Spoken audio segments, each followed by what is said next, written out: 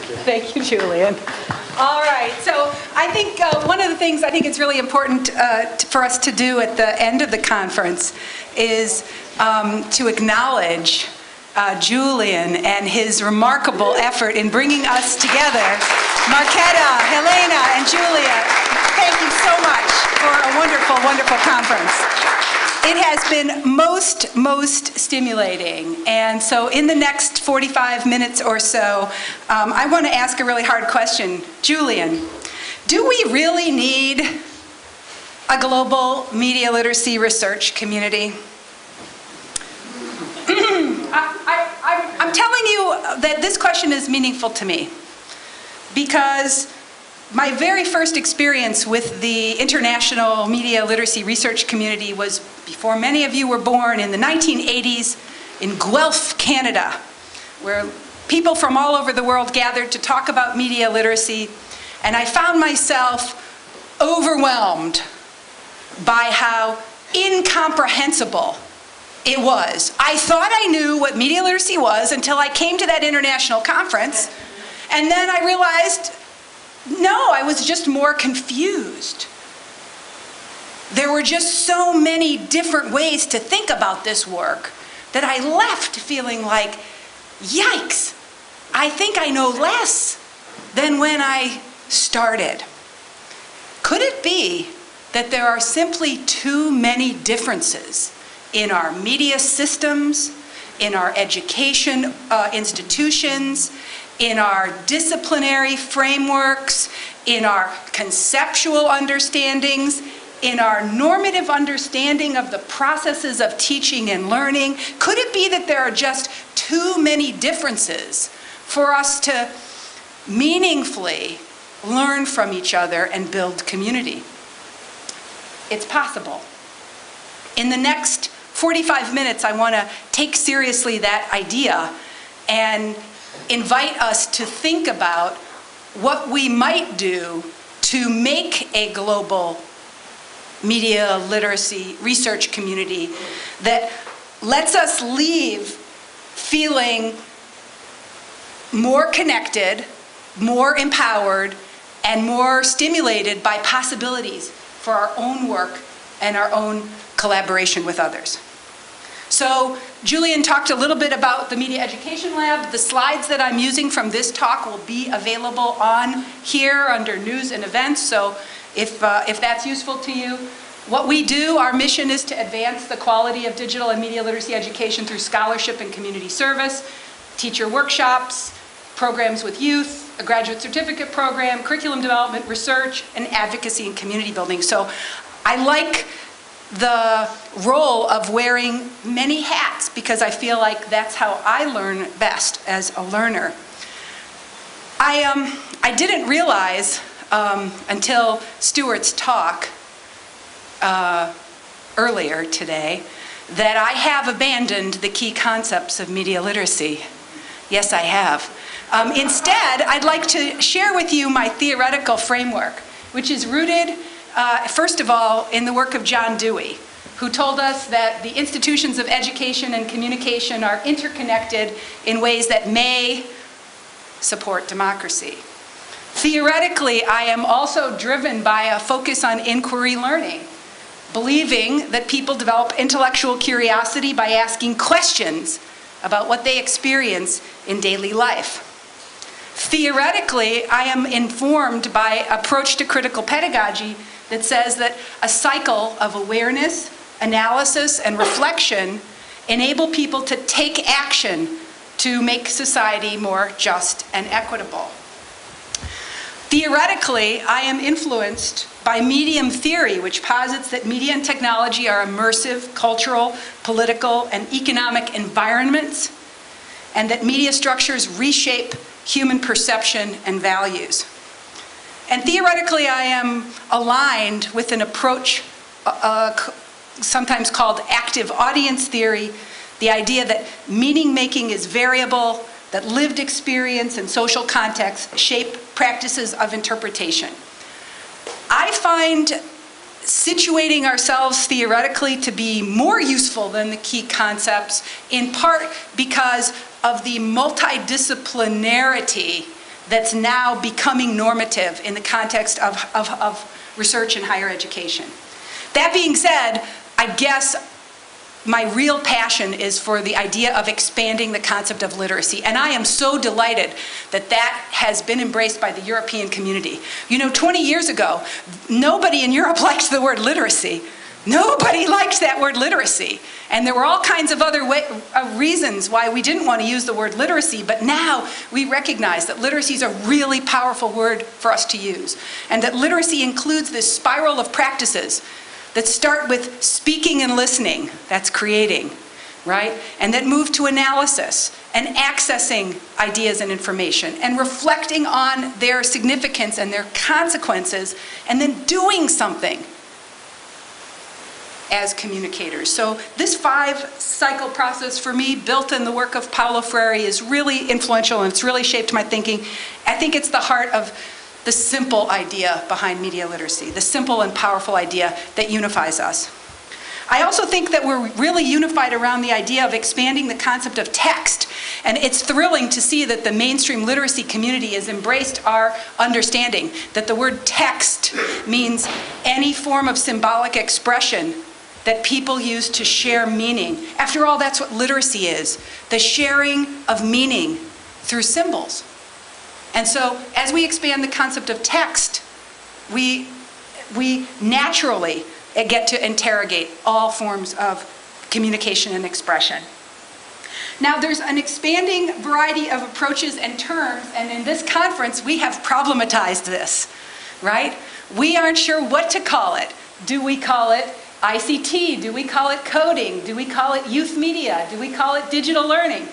Do we call it information literacy or media literacy or internet safety? And I'll tell you what I'm thinking about now, or what I think this talk is going to try to advance. I think the expanding variety of approaches and terms that we are experiencing is a little bit like flavors of ice cream. You know, I am a chocolate ice cream eater. So, because I've always enjoyed chocolate, I tend to be affiliated with the chocolate family. My eye goes right to that word, second to the bottom, media literacy. Chocolate.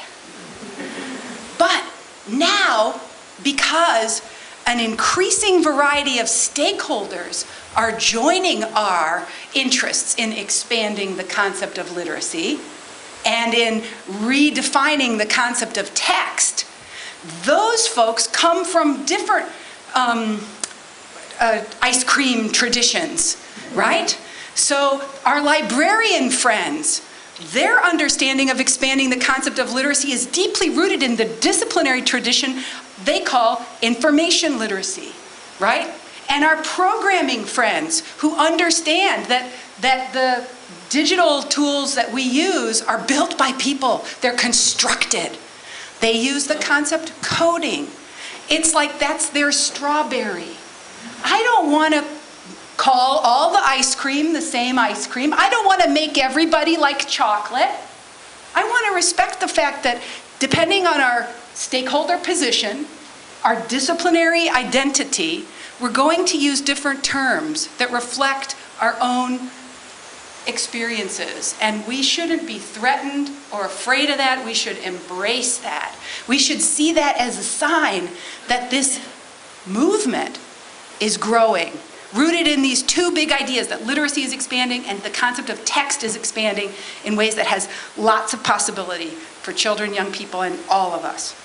So it's also the case that because there are these new stakeholders, that there are a variety of reasons why people care about this stuff. We don't all come to this enterprise passionate about exactly the same thing. In fact, it's the diversity of motivations that appeal to us that is creating some of the momentum in the field, and also potentially factionalizing or ghettoizing or fragmenting the field. And this is a danger that I want to reflect on with you. For instance, many Europeans, I would say, fall into the category of watchdogs or tastemakers? We've talked about tastemakers a lot over the last 2 days in relation to the film education tradition. Those of us who are interested in making sure that every child understands the important legacy of film as an art form, of the beauty and integrity of combining image, language, and sound in moving image media as a powerful art form, actively wanting students to appreciate culturally important media, not just in film, but in history, art, literature, sciences, that's a very important value for some people in our community. Others of us are more aligned as watchdogs, wanting students to think about the economic and political contexts of media and technology as systems that shape our lives. And so when we talk about issues of media ownership, our watchdogs want to know how do we help students understand the impact of global centralized media ownership as it affects the options and the choices we have in our media systems. But of course, there's many motivations for doing this work, including being an activist, to use the power of communication to make a difference in the world, to cultivate students' autonomy as independent learners, who go where their creativity takes them. In terms of the pleasure of using technology, because digital media technology and tools engage students more deeply in authentic learning. Or, this is close to the chocolate flavor, being a demystifier. You want students to develop critical thinking skills by pulling back the curtain on how media is constructed. So with my friend Silke Graf and my colleague David Cooper-Moore, we created a digital horoscope quiz. And some of you even have received a button. Raise your hand if you have gotten one. So to find out whether you are indeed an activist, motivator, and trendsetter, you will need to go to the website and take the quiz, which will give you some insight. But I'm absolutely convinced that some of what we fight about, argue about, and dispute is related to the most important question that we have, which is, why are you doing this? Why does it matter to you? And that we have to have a pluralist perspective on that. We have to embrace all the motivations that people have for doing this work. Because some of us are doing it because we really want to improve elementary and secondary education, because we think that's broken and it needs to be fixed. Some of us are here because we think we want to fix the media industry. Some of us want to make our cultures and societies more democratic. We have lots of motives, including the spirit guide motive. There it is, as a heart. We want to promote relational depth in how we use communication to understand ourselves and the people around us. So when asking this question, do we really need a global media literacy research community? We do, because all those different motivations are needed in order for a movement to take root and grow. Now, that being said, you've spent 2 days listening and talking with people who have very different approaches than you do. Very different. So with the person sitting next to you or in a small group of 3, I want you to discuss these 2 questions. What are some of the most important differences that you have encountered between the way you're thinking about media literacy or media education and these other crazy people? And what are some important similarities that you have encountered? Okay? Look around, find your partner. You have 5 minutes. Go.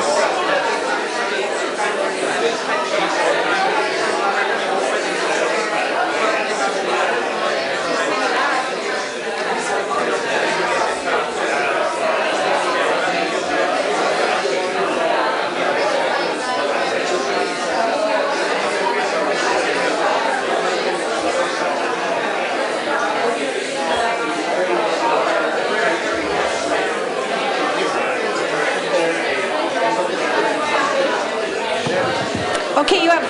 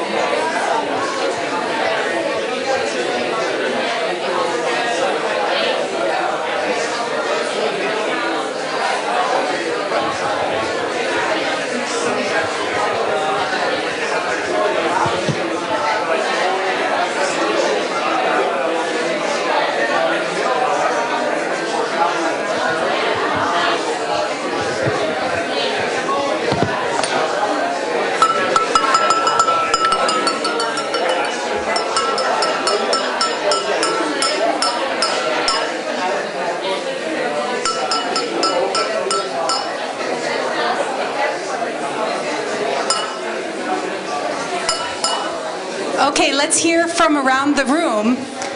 Let's start with the differences. Who would like to share one important difference that you have noticed? You're speaking very personally about one important difference that you've noticed between your practice and other work you have encountered. Who would like to begin? I must hear from three of you, so someone must raise their hand.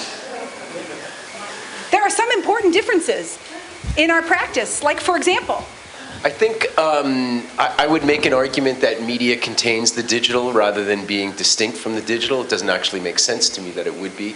I think in that way, to imagine digital literacies as outside or somehow contesting media literacy is to misunderstand that media is always about mediums, and digital is part of that in a sense. Very nice. Thank you for sharing. Who's got a difference that has been heightened, or you have increased your awareness and appreciation of as a result of being in dialogue?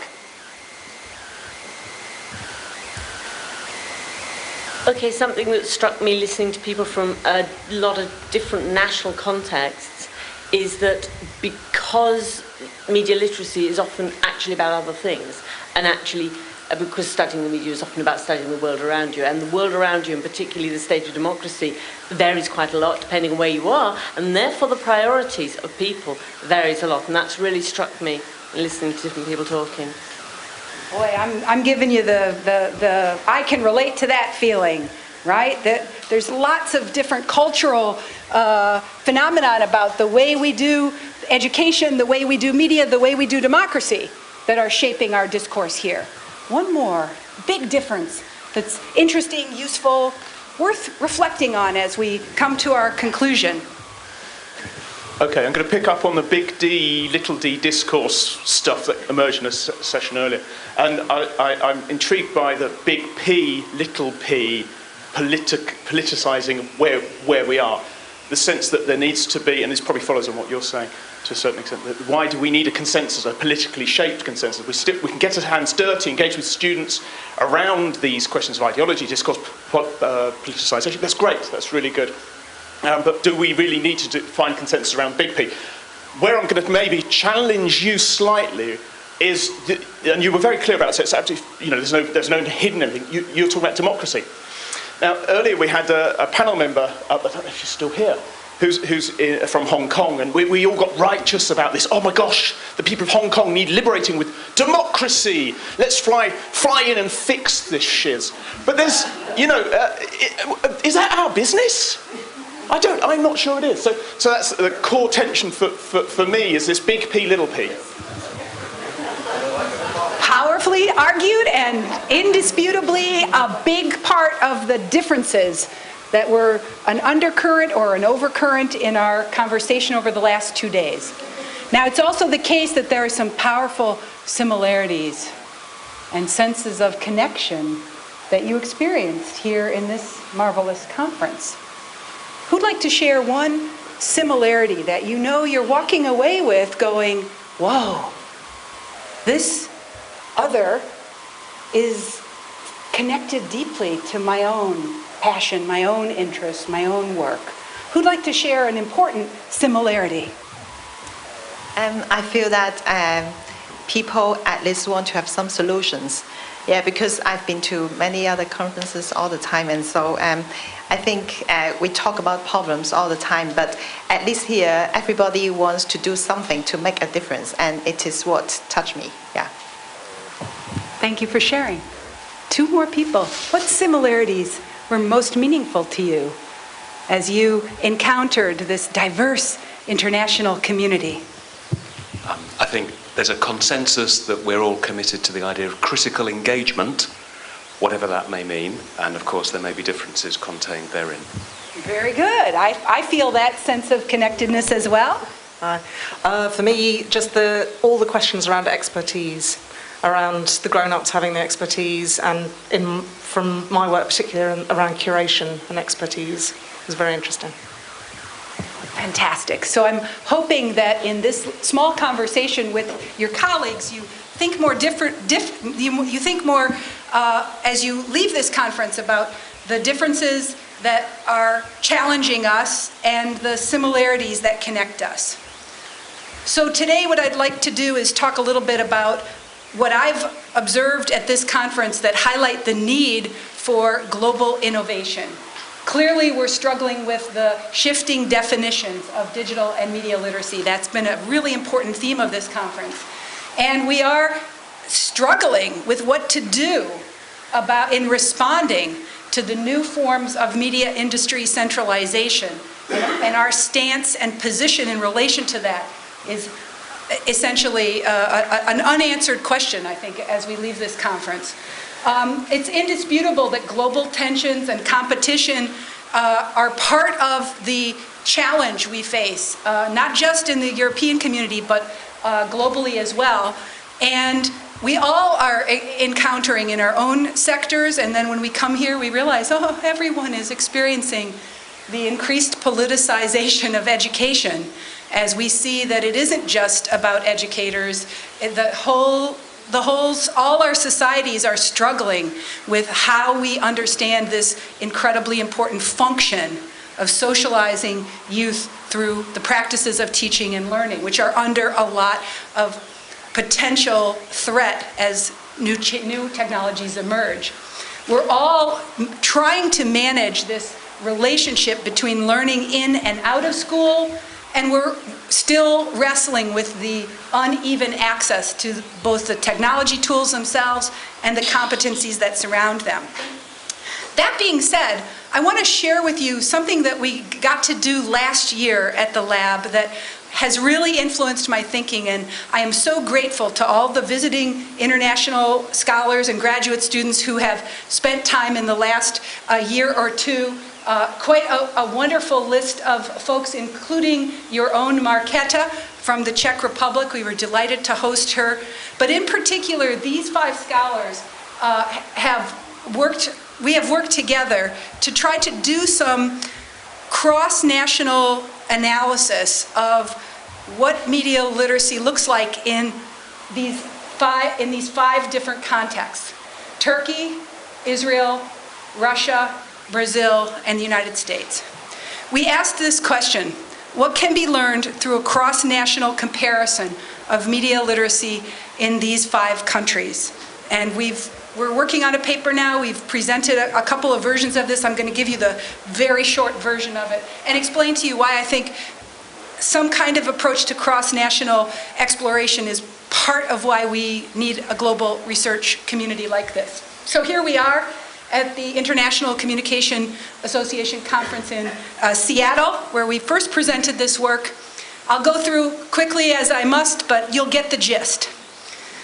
So from our Russian colleague Elizaveta Frezem, we understood that the challenges in Russia are that media literacy is conceptualized as protection against bad, i.e. Western media, that there's huge disparities in access to technology, and the national curriculum has a strong focus on the lecture tradition with a very strong focus on the teacher authority.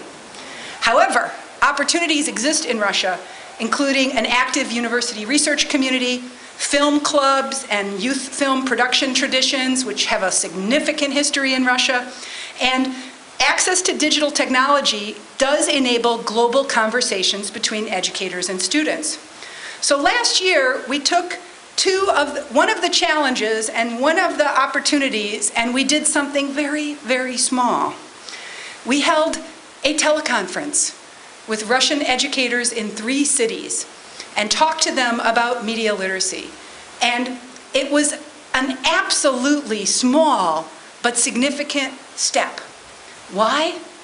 Because what we learned was not what we came to learn. What we learned was so unexpected. The big aha for me was that when we prepared for this event, we called it Connecting Continents, and you can read more about it on the Media Education Lab website. What we learned about it was this. The big aha for the Russian teachers was that they didn't need to prepare written answers in advance of participating. That in fact, the teleconference was an opportunity for spontaneous conversation. I didn't know that spontaneous conversation would be such a distinct departure from the traditional approach to teacher education. So I wasn't expecting to learn that, but wow, what a powerful insight it was. So it turns out, and I really believe this, is that we have to be non-hierarchical about the concept of innovation. We have to stop competing with each other. Innovation in media literacy education is deeply situational and contextual. For the Russian media literacy educators, that teleconference, which would be totally routine in many other contexts, was a form of innovation that we have to respect and treasure and not put on a hierarchy, good, better, best. It was perfectly, appropriately innovative for this particular context and situation, and it becomes something to build upon and to treasure. So in Brazil, the challenges of media literacy in Brazil are that there's little tradition of interdisciplinary work, there's a huge disparity in access to technology, there's little focus on media and technology in teacher education, but there are some opportunities. Brazil has a strong tradition of innovation in literacy education, thanks to Paulo Freire. There is government financial support for technology. And there is a deep appreciation of the connections between formal and informal learning. So while in some kinds of innovation in Brazil are going to be impossible because of those big challenges, other forms of innovation are possible. So let me share with you how a colleague, Carla Viana Cascarelli, created a really interesting project called Project, I don't speak Portuguese, pronounce. Very good, thank you so much. Redigir. She was aware that literacy educators in Brazil might want to teach about aspects of media culture, like for instance, memes, right? But how to do it. So she provided very simple downloadable PDFs offering a little curriculum for a middle school or high school literacy educator who might want to jumpstart a dialogue about memes. It's just a PDF. It's an accessible technology for most literacy educators. For elementary school teachers, she created a simple downloadable for helping children to understand that reading includes reading the products that are in our cultural environment of consumer culture, and that there's a reading practice involved in reading the nutrition information, the imagery, the marketing, there's a lot of reading there for third graders to understand how to think critically about the multimodal messages going on in the yogurt, right? Simple, elegant, and appropriate to the culture and context. In Israel, you think we have differences, right? The media literacy community in Israel is got many, many differences in their sense of purpose and goal for media literacy education. Religious diversity contributes to the disparities. There's a gigantic lack of connection between the K-12 people and the researchers and the university scholars, both in education and in media studies, so there's divides all over the place. However, there are some great opportunities. Elective courses in media are normative in high schools. Media classes are, every high school has a media class. Venture capital and entrepreneurship money in ed tech is plentiful. Israel is positioning itself as a center for innovation in digital technology. And there is government financial support for innovation in the education, media, and technology sectors. And they're starting to appreciate the connections between formal and informal learning. So with a venture capital money and support from an NGO, they created this really cool project.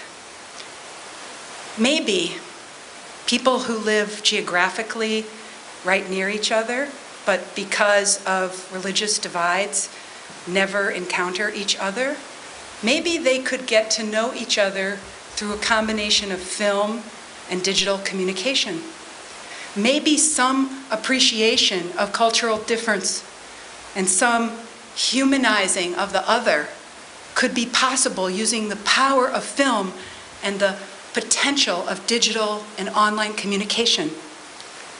The project was called Arab Labor. It was a profoundly, intensively, technologically sophisticated effort, as you can see, right? With film clips and interactive media, and it was a colossal failure. As children said to their teachers, "Don't make us like those people. We don't want to like them." Turns out, I argue, that small-scale programs contribute to innovation even when they fail, if we share authentically with our knowledge community. I think one of the reasons why Julie and I are so keen on building a knowledge community through journals is we want to share more of our failures, right? And I would urge us to share more of our failures, because I don't know about you, I learn more from failure than I learn from success.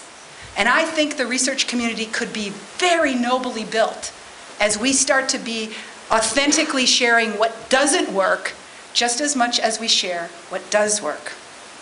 Now in the United States, we have similar challenges and opportunities when it comes to digital and media literacy. We have divergent definitions, obviously. We have local control of schools, which leads to significant disparities. When I first came to my first international gathering in 1989, and then of course when I met the Europeans in the 1990s, I was so jealous. Man, you guys have a Ministry of Education that's responsible for the whole curriculum? So like if you got to the ministry, you could bring media literacy to the whole country in one fell swoop. I have to go district by district by district by district, 15,000 local schools, each with their own agenda, no central curriculum. I thought I had a tough job and you guys had it easy. Turns out that local control of schools leads to disparities. It's both an opportunity and a challenge. It's an opportunity because it's likely that I can get some school district to let me in. However, look at our other opportunities that we've been able to build on. We have a very robust tradition of having non-teachers in the building, like librarians and technology specialists. Raise your hand if that is a tradition in your country, that you have librarians and technology specialists. Look around the room. Gosh, not very many of us have these other people who can help us, but we do. Aren't we lucky? We have some venture capital and entrepreneurship money in ed tech, like No Tomorrow. We have some appreciation between formal and informal learning, and we have a market economy for professional development, which means that anybody can hang up a shingle and say, I'm going to teach teachers how to do something, right? And there's a market economy, and there's money to be made in that business. So that's real opportunity. So that led us to figure out, how could we work with English with the teachers who are teaching English as a second language. Of course, because we are a nation of immigrants, every year we have children and young people coming to the United States brand new from hundreds of different countries. They show up in our public schools, and now they must learn English and maybe chemistry and biology and literature and everything else. So we worked in Philadelphia with a group of high school students aged 14 to 19 with my colleague Wen Xu from Ningxia University in Western China, Michael Rob Greco from Temple University. We used these research methods, classroom observation, interviews with teachers, analysis of student work samples. We just published this. It's in the TESOL journal. 6 weeks of a teacher action research project designed to explore how media literacy pedagogy could be used with brand new immigrants, children with very low English language skills. How could we support their English language learning and introduce media literacy? Ha! How much fun it was. So, we did advertising analysis. Here's an ad that says, whose hand are you holding? It's for a hand sanitizer product, right? And you can see the many hands that you might be encountering, right? If you were taking the bus. And among other activities, children practice their vocabulary skills by using the close reading technique. So will you take a look at the words we're trying to learn? Magazine, audience, context, collaborated, purpose, targets, message, attention, technique, company, differently, represents, persuade, lifestyle. I will read the sentence and you will shout out the correct answer, okay? Ready? The Dettol made this ad for a hand sanitizer. The authors are the company, and the ad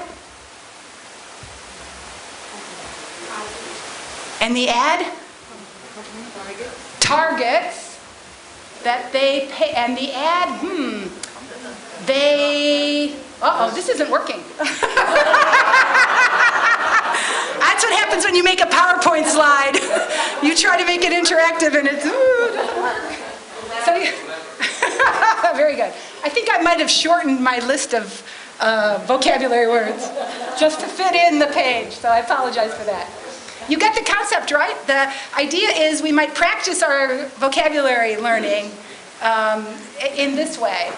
After 6 weeks, with the help of Google Translator, a very powerful tool for ESL learning, students were able to select their own ad. In this case, it was an insurance company ad, and able to analyze the authors and audiences, the messages and meanings, and the representation and reality. So under representation and reality ad, Nan writes, the students every day take the bus, so they don't need this message.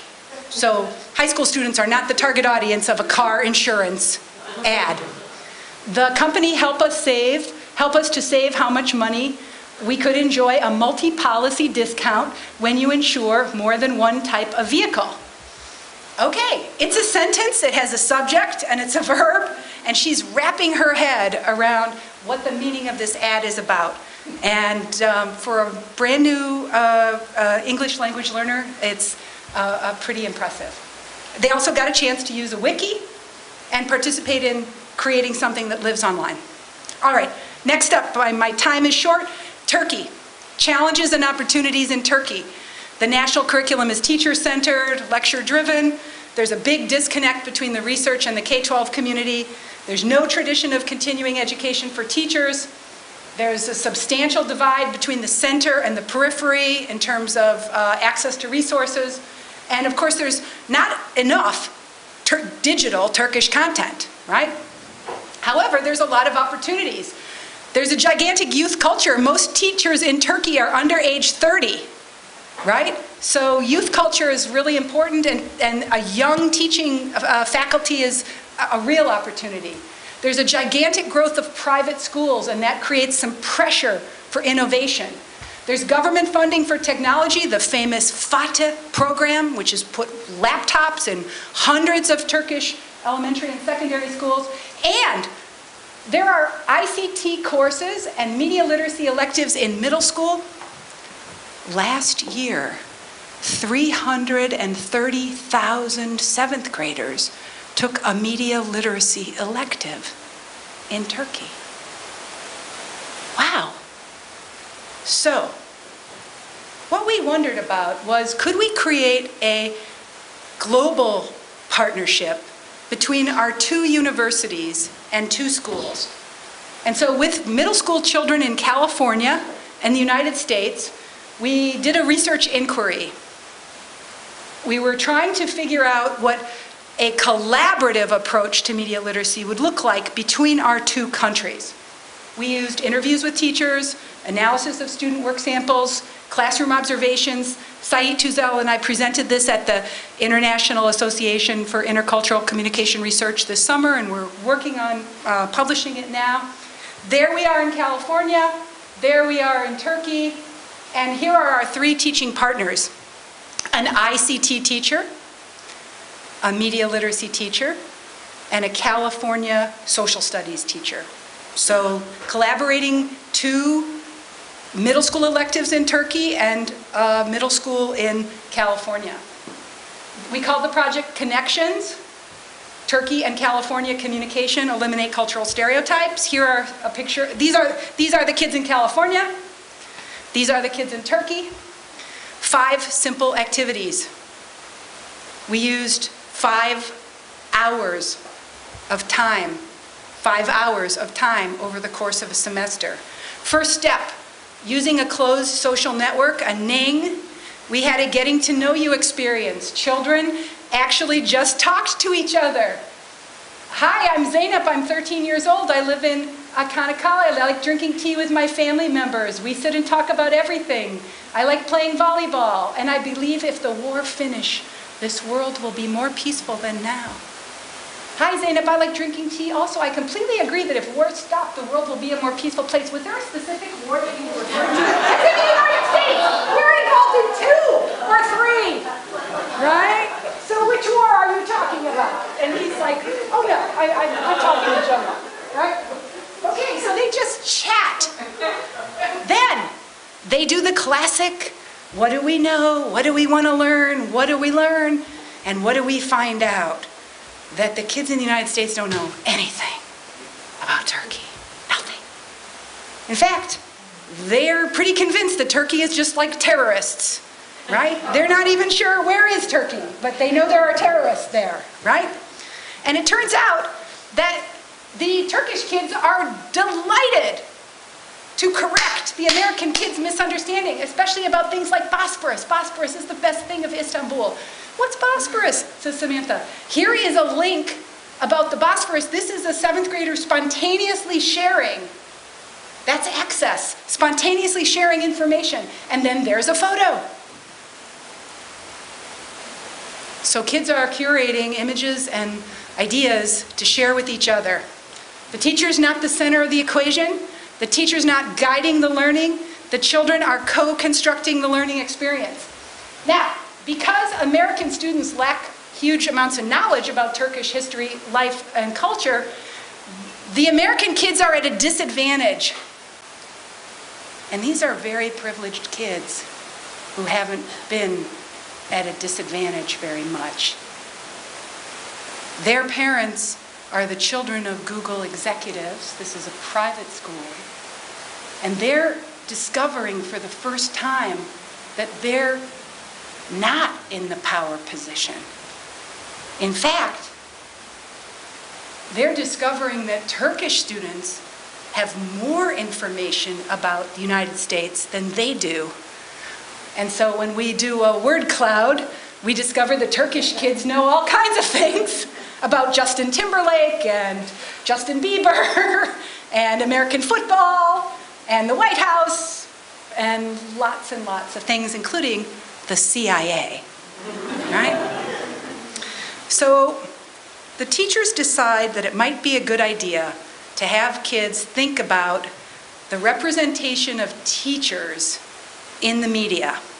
This is a topic about which Turkish 7th graders and American 7th graders have a lot of knowledge.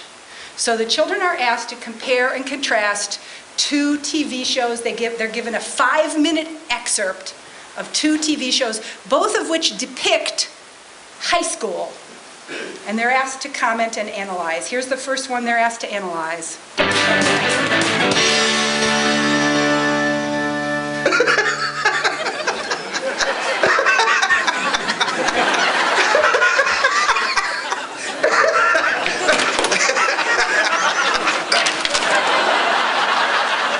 She is right outside. Yes, good. Let's have a little talk with her. Carly, get in here right now. Have a seat. So, I understand you put some flyers up all over the school. Yes, I did. Punk! Miss Briggs! I'm coming. Carly, this flyer.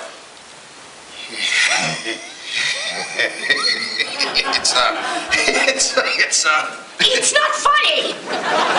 Why would you photo dock my head onto the body of a rhinoceros? Oh, Rhinoceros? Oh, no. She made you a hippopotamus. No, she's a rhinoceros. A hippo has fatter thighs and a wider snout. I thought the rhinos had fat thighs. No, the picture of the two of them together. Is it? Really strong. What does it matter? Okay, you got it? What we have here is a representation of how a school is handling the issue of a kind of cyberbullying, where the student has put up an offensive photo and now is experiencing some consequences. And you can see how humorously this incident of cyberbullying is represented in the media. So now we see an example from a Turkish show featuring high school students.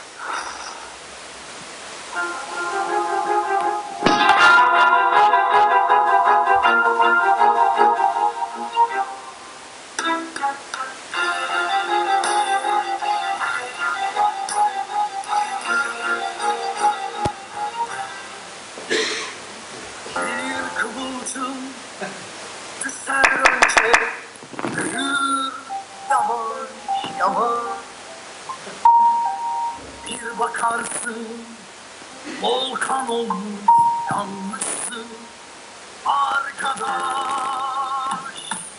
olamaz, dostluğunu ne ana ne kardeş, bu en güzel, bu en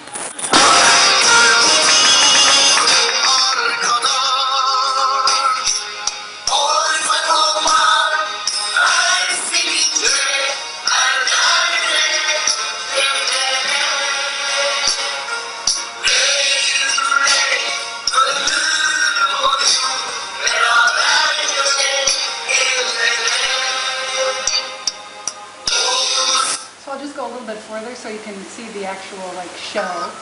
That's the opening.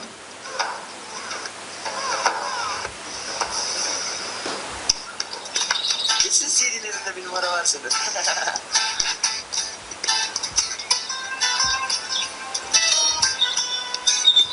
Günaydın Bilge. Vay reis, ne haber? Günaydın.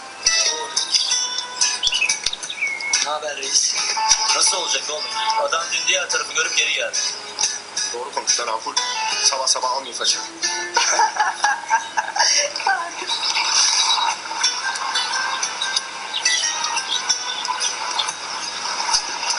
Bunlar kim lan?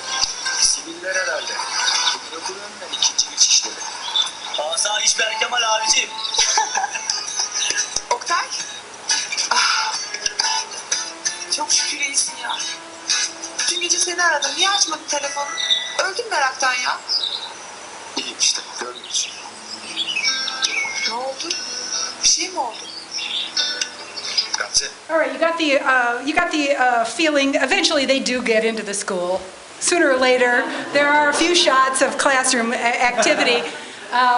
So here's the children's dialogue. Alex says, "I thought the clip from iCarly was not very realistic for very many reasons. First of all, the principal and his assistant would not act so unprofessional. Principal Franklin did not seem like an authority figure, right? And then Gulsum observes that disrespect is actually represented in both media. Both media show students, high school students, acting disrespectfully to teachers, even though that is not normative in children's experience. So they have a robust dialogue around what the ethical dimensions of representing high school life are in these two forms of entertainment. And students clearly recognize how values are misrepresented in entertainment media for their own culture. But they have no choice but to see the foreign example as accurate. So there is this powerful aha as the kids realize, oh, there's misrepresentation going on of sorts in both forms.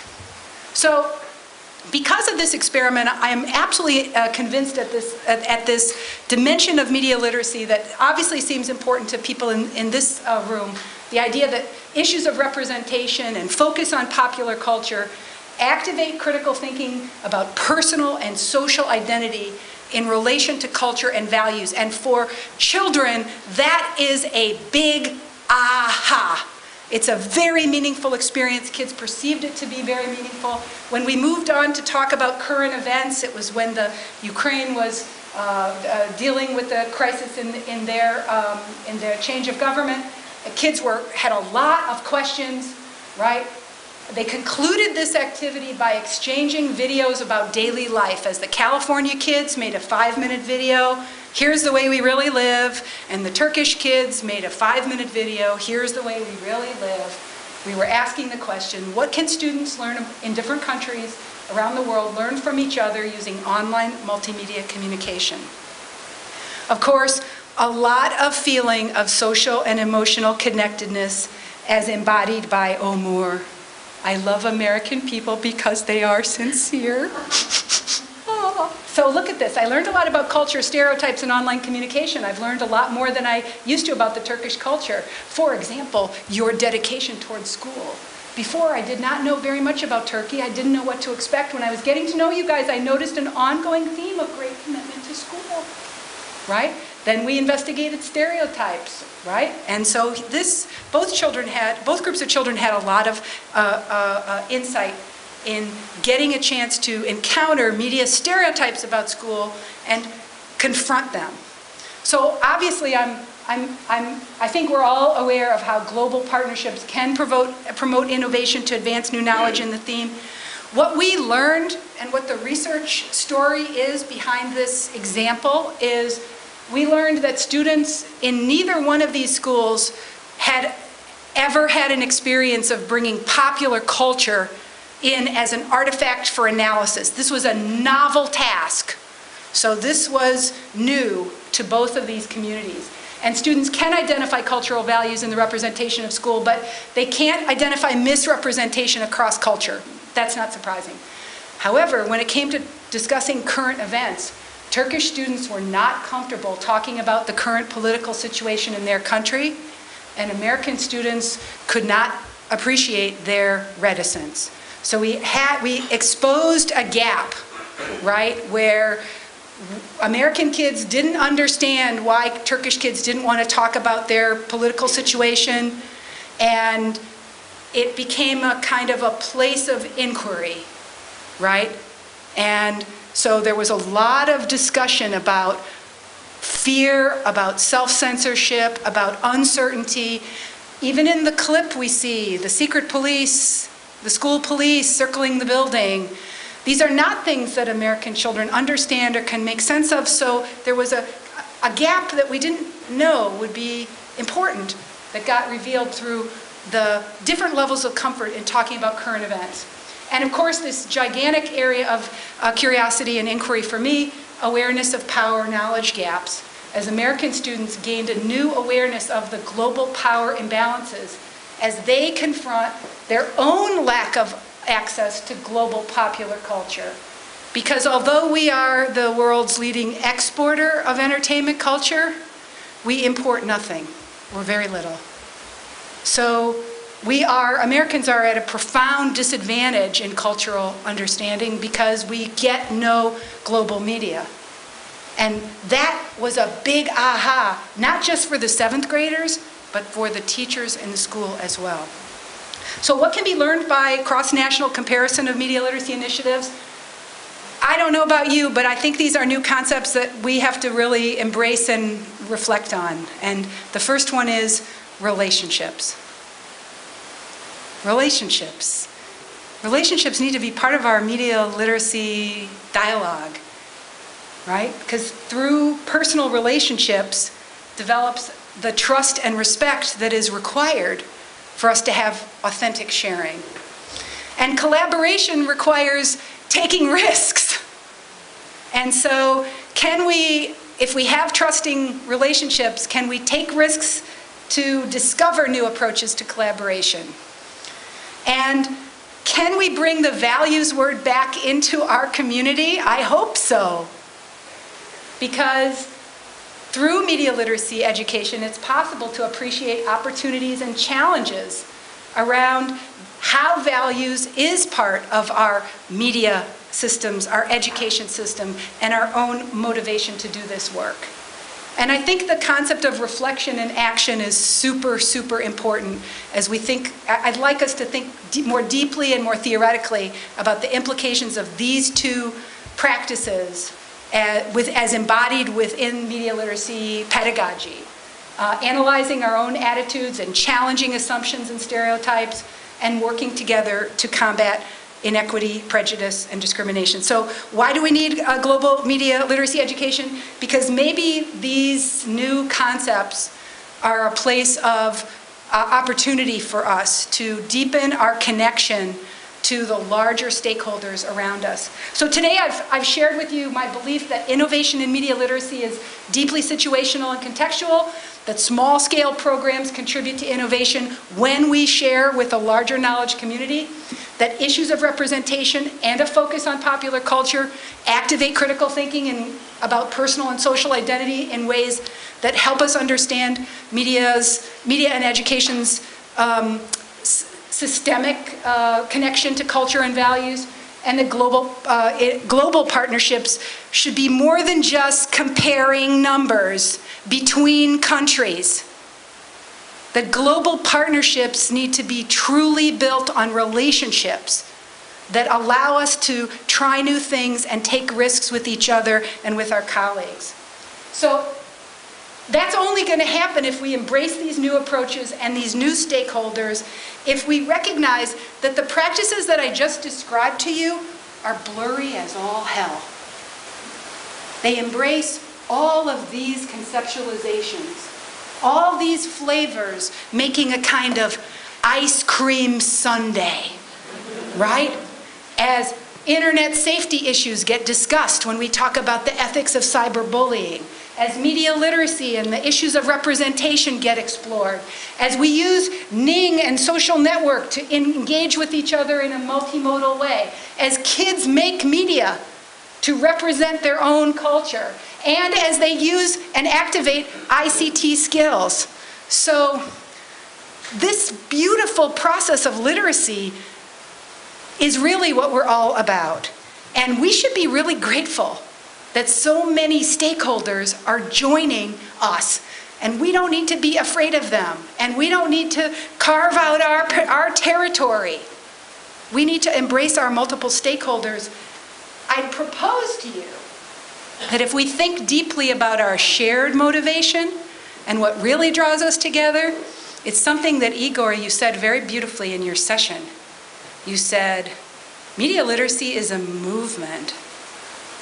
And although we may have different motives for what we want media literacy to accomplish, we know that through using the power of information and communication, we can make a difference in the world.